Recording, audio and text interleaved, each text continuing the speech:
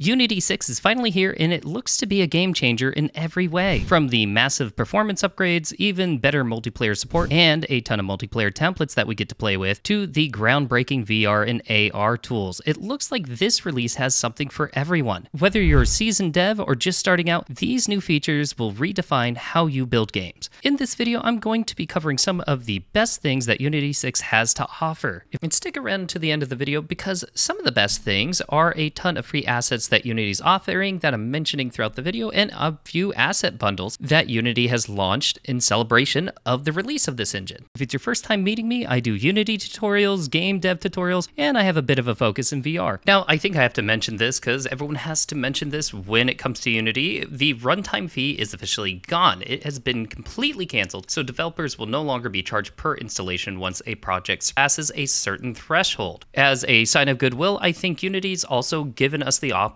to remove the splash screen. So the Made with Unity splash screen is now going to be an optional thing that you can add into your games, even under the Unity personal plan. On top of that, the revenue cap has also been raised a little bit. So it used to be $100,000 and now it is $200,000 before you have to start paying Unity. With that out of the way, let's dive into the good stuff. Let's kick things off with the graphics enhancements and the real-time ray tracing. Unity 6 is introducing better support for real-time ray tracing, so you'll be able to bring hyper-realistic lighting and reflections to your games, making them look stunning for anyone who has a computer that's strong enough to handle real-time ray tracing. On top of that, we'll get spatial temporal processing, which is a new upscaling technique introduced into Unity 6, which is going to allow us to optimize performance by upscaling frames that were rendered at a lower resolution. And speaking of boosting rendering performance, it looks like we are getting a ton of new features. Depending on your content, you might be able to see improvements, reduce CPU workload by 30 to 50% while providing smoother and faster rendering across various platforms. Now, this is all due to one of their most standout features with Unity 6, which is the new GPU resident drawer, which is going to take your performance to the next level by offloading more work to the GPU. Instead of the CPU managing everything, the GPU now handles tasks like culling and instancing. This means it is going to decide which objects to render, drastically reducing the CPU load. Thanks to compute shaders and indirect rendering, Unity 6 manages draw calls more efficiently, making it perfect for large-scale environments or games with tons of objects in them. Now, keep in mind this is only going to be for URP, SRP, and HDRP, as the built-in renderer appears to be getting phased out as we move into the future. Unity 6 is also going to be introducing adaptive probe volumes, which I've mentioned a few times already. I love these things. I love the idea behind them. It will allow you to dynamically improve your global illumination, perfect for games with any dynamic environments, especially with dynamic lighting. Unity 6 ensures that even the most complex scenes render smoothly without sacrificing performance. So we can finally have dynamic lighting without burning up all the performance or time setting up all those light probes. Even cooler, this feature should allow for the transition of day and night cycles in games, also known as APV sky occlusion. So if you've ever wanted to throw in a day-night cycle transition into your game, it looks like this is going to become easier now than ever. I've already talked about these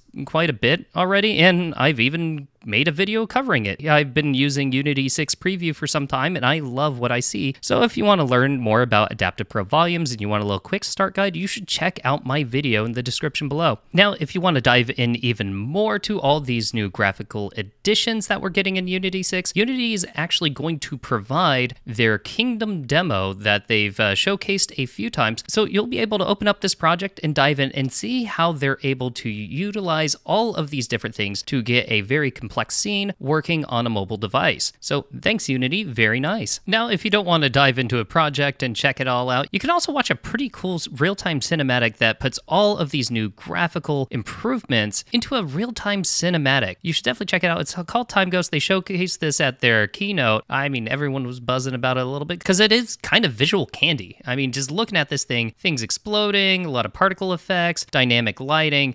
it is gorgeous, and they do say this is a real-time cinematic. So you can see what the potential of this new Unity 6 engine can be. On top of that, it looks like we also get access to the Ghost Time environment, so we can see how that environment works, which is a surprise addition that I did not know they were releasing until today. As well as the Time Ghost characters, so you can see how they animated that person and also did all the fabric and clothing on them. So these are all nice free little assets that Unity's tossing to us so we can see how all these new things work. One of the major changes coming to the Unity 6 is the shift to a more generational release model. So this means that Unity will now release updates in defined generations. So we're going to be starting out with Unity 6, and it's going to be hanging out with us for about 2 years or so. And then they're going to continue building on this core version over time instead of doing these frequent major version releases, and we'll see long-term support with incremental feature updates. So the first big milestone will be Unity 6.1, so we'll see patches throughout this time and then officially get Unity 6.1 released, and they're promising to bring even more features and performance optimizations. So this model is going to ensure that we have a stable foundation to work on as developers, while we also get to adopt all these new tools and improvements without disrupting too many changes in the engine. Personally myself, I love this new incremental changing and updating. I think it's very cool that we get to stick with one engine that we're comfortable with, and we don't have to stress about shifting over every year or so to a brand new engine and trying to import a old project into this new big release. Instead, we'll just get these nice little patches, and then eventually we get more features on top of the engine that we're already using. So I love this. Moving on to the multiplayer features, Unity has done a lot of investing into all the multiplayer functionality. So Unity 6 is going to be providing a new multiplayer framework that supports both dedicated servers and peer-to-peer networking, giving developers a range of options depending on the scale and nature of their projects. Additionally, it looks like latency compensation is greatly improved, ensuring that your gameplay is going to be a lot smoother going into the future. This new framework is also going to work alongside netcode for entities, which is optimized for large-scale multiplayer games, allowing for more efficient synchronization of your game states across multiple clients. I mentioned before that we're going to get a few goodies that we get to play with when it comes to multiplayer, so these are going to be widgets or templates or whatever you want to call them. It's essentially going to be Unity 6 introducing pre-built multiplayer assets to help streamline more common multiplayer features such as matchmaking, lobbies, in-game chat, all these little things. So you'll be able to go in, click a few boxes, and then Unity's going to make some recommendations of what things you might want to try out or add into your game, and that way you can just hop in and really get to making the multiplayer game that you want to without the hustle and bustle of having to piece together all the things on your own. So this is going to be really nice. Obviously, a lot of these features are going to be showcasing their multiplayer solutions, but primarily this is going to give us the tools to both make small scale or large scale multiplayer games so we can focus more on the gameplay rather than having to focus all on the backend infrastructure. Now, one thing that really stuck out to me with all this multiplayer stuff and Unity 6 is the ability to test multiplayer games directly in the editor. So this feature is going to allow us to simulate multiple clients at the same time in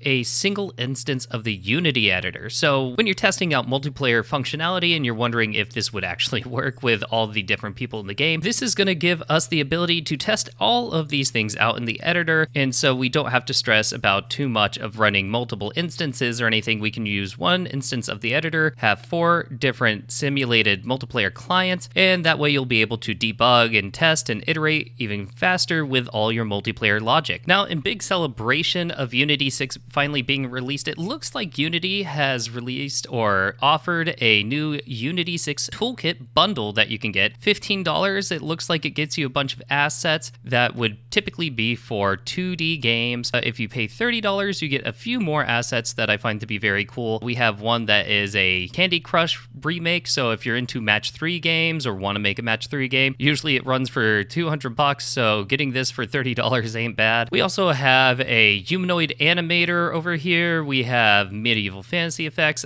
We got Cinti, which I'm going to talk about in a moment. You can see here I've actually already purchased some of these. We have FPS Engine, which is a pretty well-known asset, I would say, in the Unity store, and if you want to make a first-person shooter, this is a great way to jumpstart all that. that. And then a few things that really stick out to me just because I love visuals so much. This Toon Fantasy Nature asset is just gorgeous. I am a sucker for anything that is beautiful and has nice lighting. So I honestly, I think I'm just gonna buy this bundle simply for this. And we have a few more other shaders. You might want to check out this toolkit if you want to jumpstart some things, acquire some new assets. I'll be providing an affiliate link down below. It will help out the channel if you click and buy this through that, and I appreciate your support. Synty Studios is also having a major sale kind of paired with the release of Unity 6. If you don't know who Synty is, well, you've probably seen their assets before because they are used in a ton of games, and that's because it is a very high quality product that they offer. All of their low poly characters, models, and scenery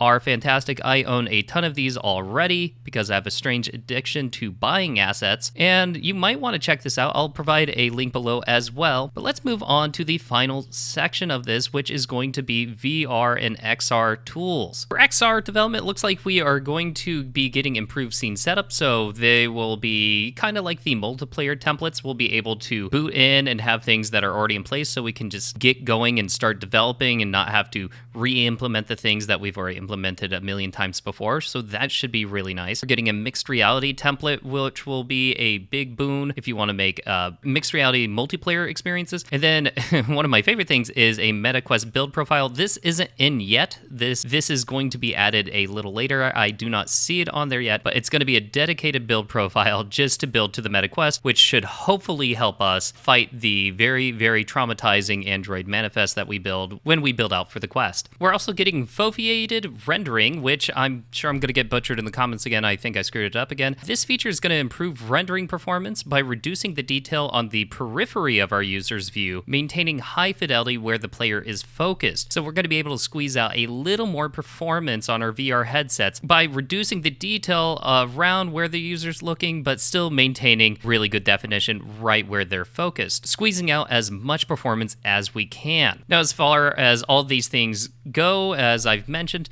some haven't fully been released yet. Some are still waiting on. The foveated rendering should be out, but the MetaQuest build profile isn't out quite yet. Haven't looked for the mixed reality template myself, but I have tested out a few of their other templates that are there, and they look very nice, and they are ready to go. Overall, I'm very excited what Unity 6 has to offer us. I'm excited to see what the future brings. Let me know in the comments if you are interested in Unity 6, if you're gonna make the big switch, or if you are still waiting by until maybe Unity 7 before you're convinced that Unity's back on track. Thank you so much for watching. I'll see you on the next one. Bye-bye.